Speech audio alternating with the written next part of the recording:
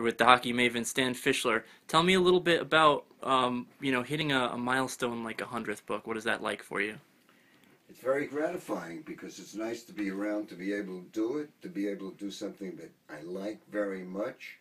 And at my age, I'm roughly equivalent to Jaromir Jagr. He's 42 years old. He's starring for the Devils.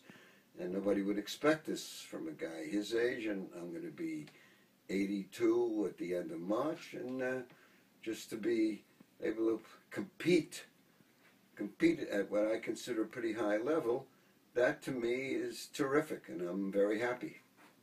All right, thank you.